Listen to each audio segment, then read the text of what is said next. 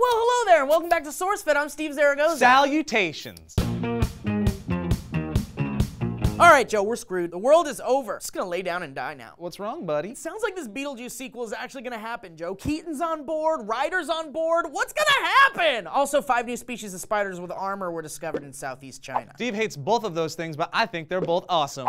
Stop it, Joe! Bring on the Keaton, man. These spiders were discovered in caves, are from medium to small in size, and due to the complex pattern of covering on their abdomen, for lack of a better definition, they got natural, organic body armor. Terrifying. And spiders with armor isn't exactly a new thing. There are tropical and subtropical spiders with a type of armor that are mainly found in soil and leaf litter. Joe, what's leaf litter? Crap on the ground. Okay, but these new guys were found in dark and scary caves, and they have no eyes. Sweet. All 5 new species of spiders were discovered in the South China Karst, which is known for its rich biodiversity. The United Nations Educational, Scientific, and Cultural Organization says the area is unrivaled in terms of the diversity of its karst features and landscapes. Let's try and remember, kids, the army of horrible, terrible, cave-dwelling armored spiders came from China, South China, like your toys. Researchers from the Chinese Academy of Sciences examined more than 2,000 caves in the South China Karst. Now stick with me here. In the last decade, the total known spider species of China went from 2,300 to 4,300 in a decade, which means we're only years away from discovering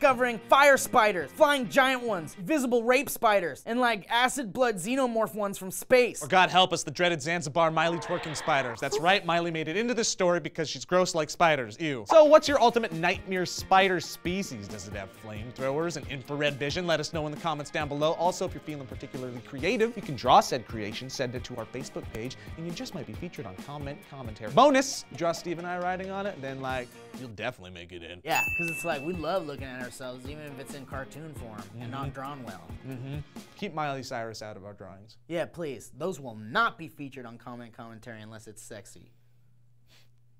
I'm Joe Beretta. I'm Steve Zaragoza. Bye!